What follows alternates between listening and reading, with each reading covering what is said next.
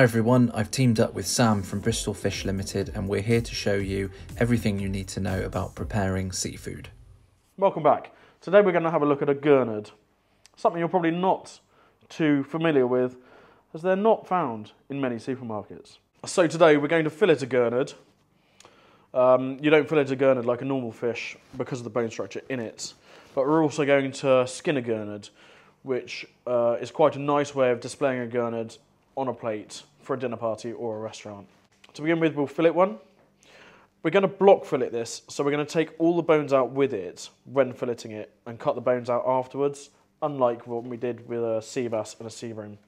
So similarly, cut behind the gill plate, start from the tail upwards, all the way through, and bring a knife through. Release at the tail, and just cut out the top.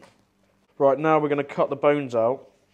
So we've block filleted it, so it still has all the ribs in and all the pin bones. We're going to cut the ribs out, just like that.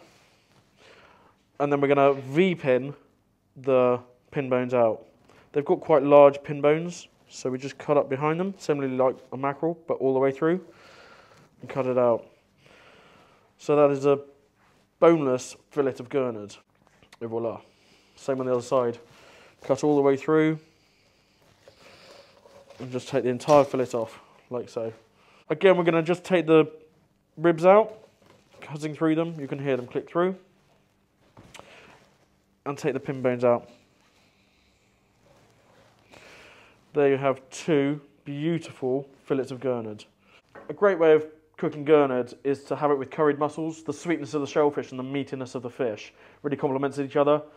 It's a cross between a sea bass and a monkfish in terms of taste and texture. It's sweet and meaty, and it's quite a firm fish. It's what the French use in their classic bouillabaisse. So if you are at your fishmongers and you want to make a stock or a soup, retain the frame because you'll make a fantastic stock from it.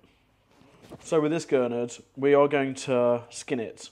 It's a great way of utilising smaller fish. As useful from filleting a Gurnard, the fillets you get from it aren't that large, so you'd have to use more than one fish perhaps for one person.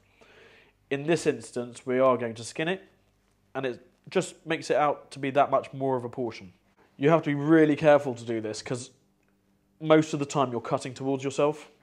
Get your extremely sharp knife and cut up the spine of the Gurnard. It's quite firm, because the spines are attached, obviously, to the backbone.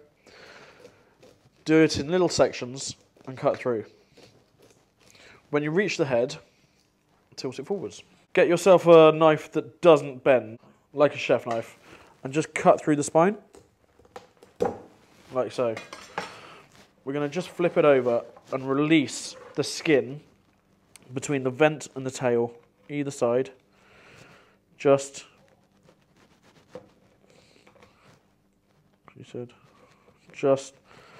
like that.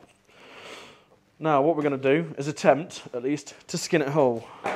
So we're going to pop it over like that. It looks a bit funky right now.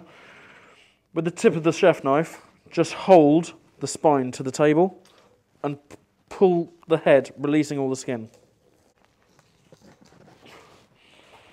Take out the guts. And there you have a whole skinned Gurnard. So that you can roast whole, and it just looks a little bit more of a portion.